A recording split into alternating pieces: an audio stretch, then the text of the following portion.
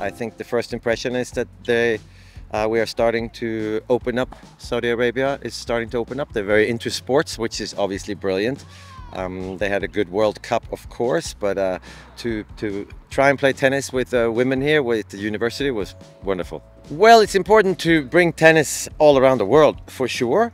As a sport. So for the game, it's really important to keep the game growing. We obviously think that tennis is a fantastic sport when it comes to discipline, fun, athletically you have to move.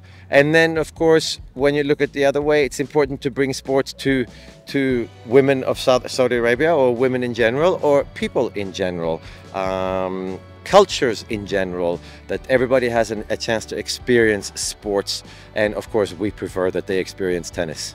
Of course we don't have a player from Saudi Arabia that has played in Grand Slams so far, I don't believe, and in this area of the world it's obviously really important to open up and to bring sports and tennis, of course, to as many people as possible.